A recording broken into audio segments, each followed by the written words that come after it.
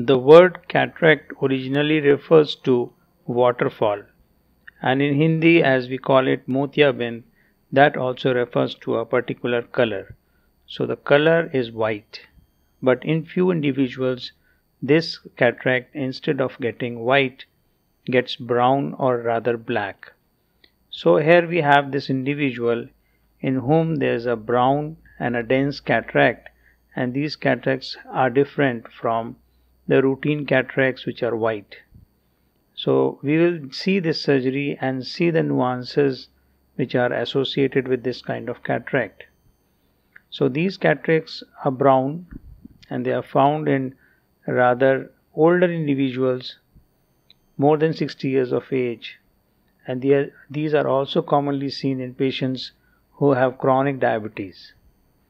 These cataracts, when we start looking at them, we will find the pupil usually is not very well dilated because the sphincter pupillae and the dilator pupillae muscles are not very functional. So in this individual we can see the pupil is about 6 to 7 millimeters in size.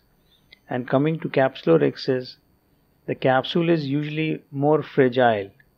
So we can recall that the capsule in younger individual is more elastic. In contrast, this capsule in these individuals is more fragile and paper-like. So it tears easily, but it doesn't extend. But at the same time, it becomes fragile, so one has to handle it with care, especially when performing phacoemulsification. So capsular axis has been finished, and keep a tab at the appearance of the pupil, which will gradually get smaller, although it doesn't seem so pathological that it will inhibit the surgery. And placing a blob of viscoelastic 2% methyl cellulose always helps in displacing the meibomian gland secretions which may be present in few individuals. Doing a hydrodissection and now smoothing out the viscoelastic gel blob so as to have a regular and non-distorted view of the anterior chamber. So this surgery is being done under topical anesthesia, and as you can see, patient is little bothered by the irrigating fluid, but ultimately the patient stabilizes. So going ahead and aspirating the overlying cortex, zooming out a little bit, and the prime objective is to get a complete full thickness chop in first go. So here we are using a horizontal chop technique, and together with that using burst mode of phacoemulsification, which provides 100% power for 0.1 second and burying deep. And here you will see that although this has created a cleft, but still the core is unattended. So what is needed now is rotating it, because a piece of the nucleus has been consumed and there is no potential to bury the tip here. So there is slight displacement of the nucleus and then attempting again.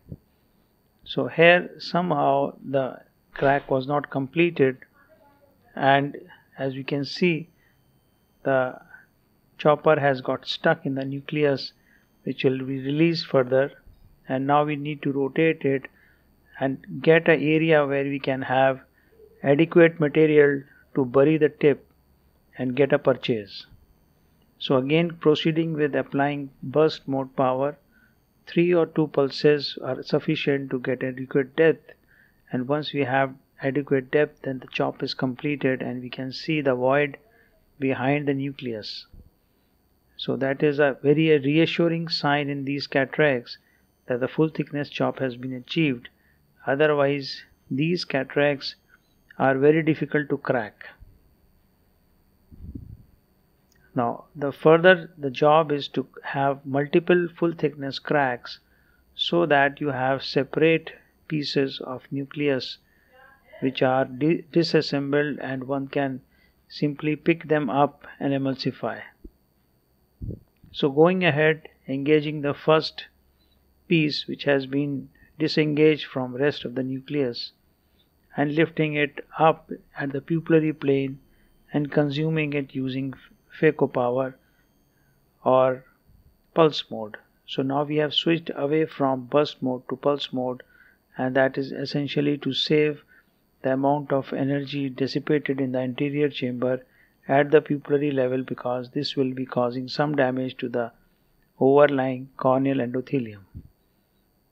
Now once the nucleus has been chopped into pieces, one can simply engage pieces one by one and chop them repeatedly to get smaller chunks.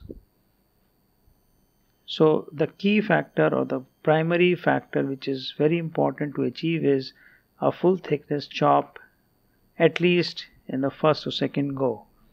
And this full thickness chop allows these pieces to get separate so that each one of them can be pulled up and emulsified.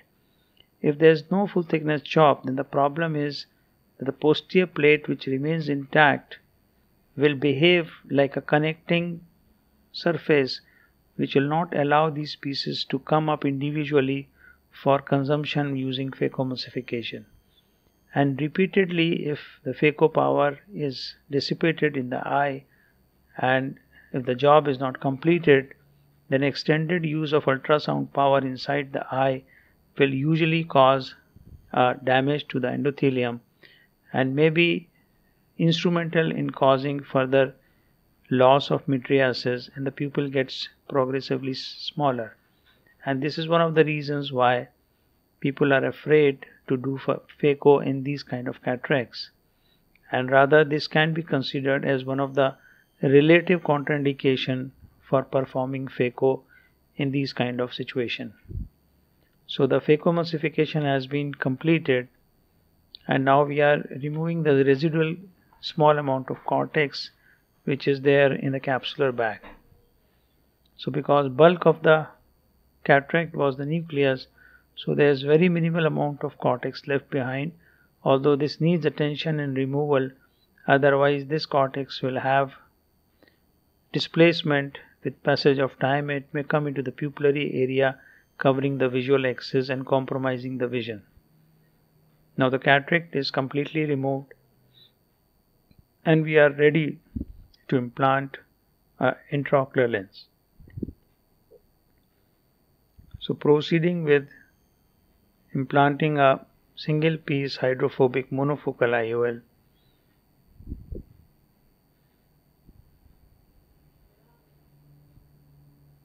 So the IOL goes into the bag and the trailing haptic can be conveniently dialed so that the whole of the IOL goes and lodges in the most natural position the lens should be, that is the capsular bag. Proceeding on to remove the viscoelastic material. So this is an important step because these cataracts which are present in these old individuals, along with this cataract, they also have slight compromisation of the trabecular meshwork, and as a result any left behind viscoelastic will usually cause a raised IOP the next day. So thorough wash of the viscoelastic is must to have next day comfortable patient and a clear cornea.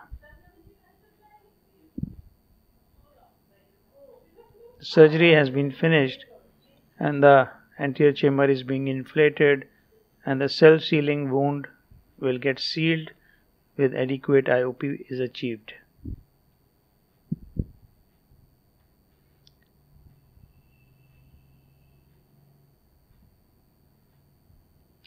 This is the day 1 post-op picture, and we can appreciate that there is some amount of central keratitis, and this patient had vision of 6/18 this moment. And this is the picture at 1 week when the cornea is absolutely clear and patient's vision was 6/9.